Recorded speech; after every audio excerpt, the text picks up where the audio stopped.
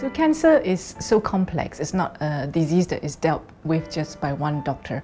It's dealt with by a team of doctors.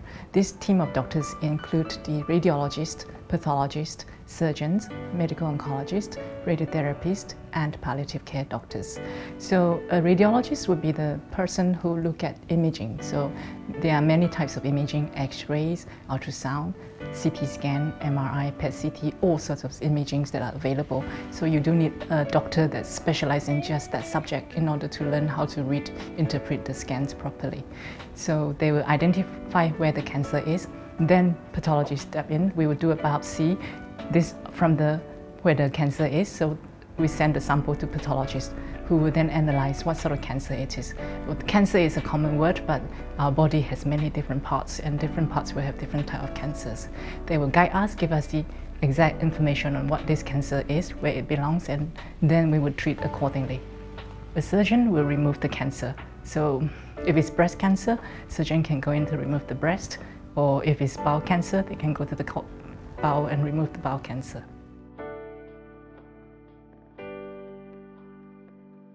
My specialty is medical oncology. We are a team of doctors that give chemotherapy or other targeted therapy or hormonal therapy. We give this treatment that covers the whole body because it goes into the system. That's why we call systemic therapy. It goes to everywhere where bloods will travel to. The important point of this is that cancer cells, the hallmark is that it can spread to other part of the body. So a surgeon may remove the tumor locally, but if the cells escape from the original site, then these cells, giving time, will be able to grow, say, in the lungs or in the liver. So this will become stage 4 cancer when cancer becomes incurable. We know a lot about chemotherapy. In the public perception is that it's very toxic.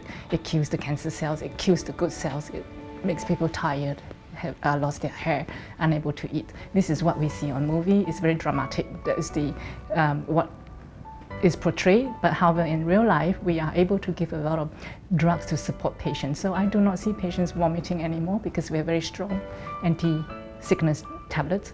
Hair loss is quite unavoidable. However, it's guaranteed that after stopping chemotherapy, hair will regrow. We also have more modern drugs such as cetuximab, bevacizumab. These are very big terms, but basically they are modern and targeted drugs. That means they just go directly to where the cancer cells are, sparing the rest of the body. So some patients who are receiving just these drugs will not have any hair loss, any nauseation, any vomiting.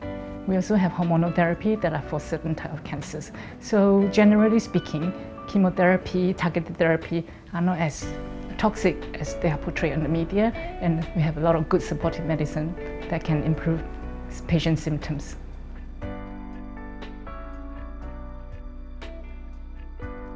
So other specialties involved in the treatment of cancers are radiotherapists. These are the doctors who give X-ray or radiation treatment to the cancer cells. They use the radiation to directly kill the cancer. Again, it's a local form of treatment. Every now and then we have stage 4 cancer patients who are not curable. Then palliative care doctors are very important. They are a group of doctors who concentrate on treating patient symptoms from the cancers or when they are not treatable. For example, somebody with cancer in the bowel causing a lot of pain, they are the doctors who will, but these patients are now not suitable for surgery or chemotherapy. Then palliative care doctors will come and help with the symptoms. Basically, they are a very important part of the terminal stage of the cancer.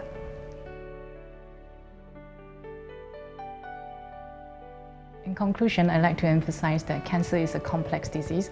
However, we understand cancer a lot more now and we know how to treat it.